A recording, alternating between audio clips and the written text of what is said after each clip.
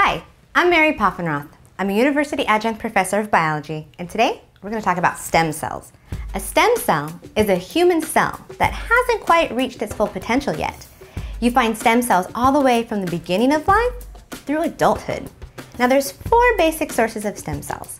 You have embryonic stem cells from a human embryo. You have fetal stem cells from aborted fetal tissue. You can also get stem cells from umbilical cords. And finally, you can get stem cells from adults. So now, adult stem cells are not the best for therapeutic application because they already have a tiny bit of pre-programming in them. The best types of cells to use for therapeutic application are going to be embryonic and fetal stem cells. Those ones are going to be the best ways that we could possibly create treatments for things like Parkinson's, multiple sclerosis, even creating new heart valves in humans.